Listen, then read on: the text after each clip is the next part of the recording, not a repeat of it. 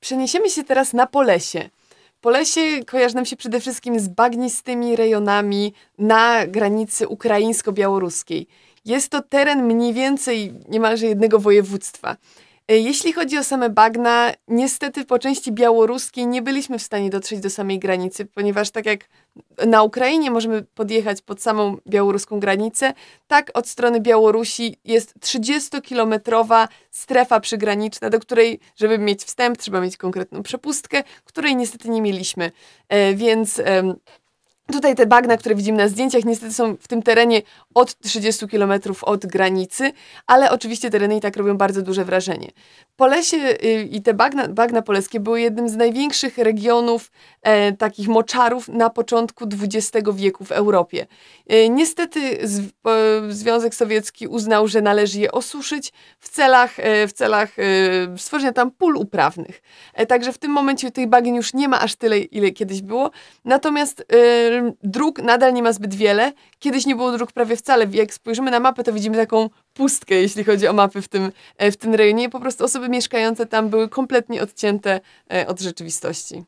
Tak, nic dziwnego, że w dwudziestoleciu międzywojennym pisarz, podróżnik Antoni Ferdynand Ossendowski nazywał bagna Polesia polską dżunglą, bo rzeczywiście one przypominały trochę las tropikalny, żadnych dróg, tylko rzeki i mieszkający na moczarach, gdzieś w leśnych ostępach nieliczni mieszkańcy. Tak jak Kaja wspominała, tak naprawdę dzisiaj łatwiej jest podróżować po tych bagnach po stronie ukraińskiej. Jest to po prostu możliwe z przyczyn formalnych. I tam rzeczywiście zachowała się częściowo te dziewicze bagna. My dotarliśmy do takiej wioski Budki Wojtkiewickie, kiedyś nazywane Budki Kamieńskie. To jest wioska dosłownie otoczona przez bagna. Tam prowadzi jedna droga i dookoła są tylko trzęsawiska i dosłownie kilometr za wioską już jest białoruska granica i rozciągając się po tamtej stronie bagna olmańskie. Ten obszar objęty również rezerwatem, niedostępny dla obcokrajowców. Ale w samych Budkach Wojtkiewickich udało nam się poznać pana Włodzimierza, który jest po pierwsze Polakiem, ale po drugie jest również wnukiem założyciela tej wioski, ponieważ jego pradziad był tutaj pierwszym mieszkańcem. On tę wioskę założył i rozwijał. Przed wojną mieszkało tam znacznie więcej ludzi niż obecnie. To była wioska licząca kilkuset mieszkańców.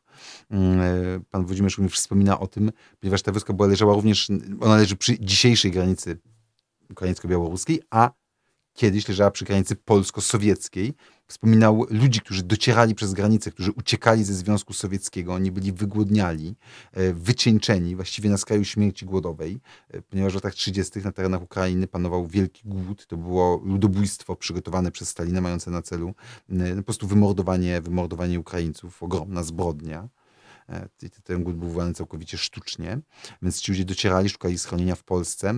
Pan Włodzimierz nawet wspominał jedną rodzinę, która osiedliła się właśnie w Budkach.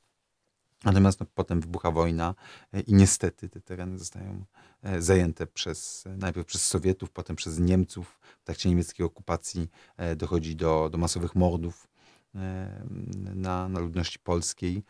Także dzisiaj ta miejscowość liczy raptem kilkadziesiąt osób, naprawdę taka wioska zaginiona wśród bagien, ale jak widać, nawet w takich miejscach można odnaleźć świadków historii. Pan Włodzimierz tam sam o sobie mówił, że jego właśnie pradziad był tutaj pierwszym Polakiem. On będzie być może ostatnim. Natomiast oczywiście na Polesiu mieszkali nie tylko Polacy, nie tylko Ukraińcy, nie tylko Białorusini, ale przede wszystkim były to tereny zamieszkane przez taką grupę etnograficzną Poleszuków, czyli osoby miejscowe, tutejsze, te, które identyfikowały się jako pochodzące po prostu stąd, z tego miejsca, które też mówiły, że mówią po prostu językiem swoim własnym, tutejszym, taką tak naprawdę pewną mieszaniną polskiego, białoruskiego, ukraińskiego, rosyjskiego. Choć wokół tych Poleszuków są pewne kontrowersje. Niektórzy twierdzą, że to było trochę sztucznie wykreowane pojęcie przez ówczesny rząd II Rzeczypospolitej, mające na celu wynaradowianie Białorusinów czy też Ukraińców. Aczkolwiek z tego, co my widzieliśmy, z osób, które spotykaliśmy, wydaje się, że Poleszucy nie tylko istnieli, ale nawet istnieją cały czas, bo my spotkaliśmy taką parę uroczych staruszków. Ten pan miał, pan Wasil miał raptem 100 lat. Także piękny wiek, a wyglądał miał 70. Jego sąsiadka, pani Elena, miała lat 90. I on opowiadał, że kiedy jeździł do Mińska, to nazywano go tak pogardliwie hacho, czyli to jest pogardliwe określenie Ukraińca, że jest Ukraińcem, bo tak mówi po ukraińsku. A z kolei jak jeździł na Ukrainę, to go nazywano Rosjaninem, bo nie mówił ani w tym języku, bo właśnie mówił po swojemu.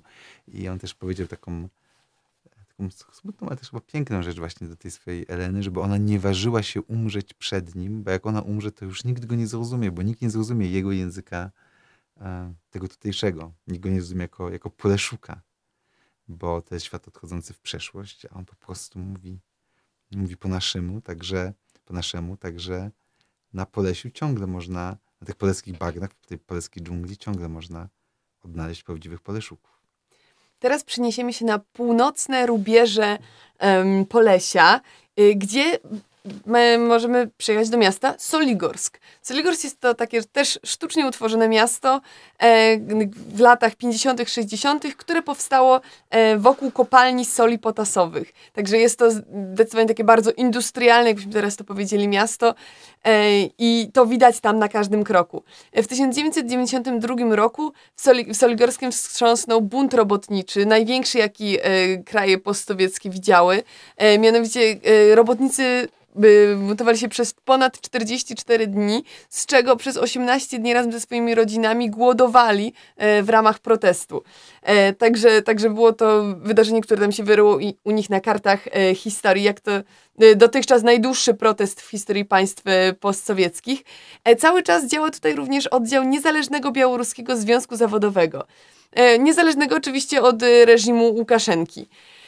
Soligorsk to miasto, na którym już ewidentnie widzimy, że to Polesie przestało istnieć. Już nie ma tych bagien, wjeżdżamy już po prostu na zupełnie nowe tereny, także można nazwać to pewnego rodzaju zamknięciem rejonu Polesia.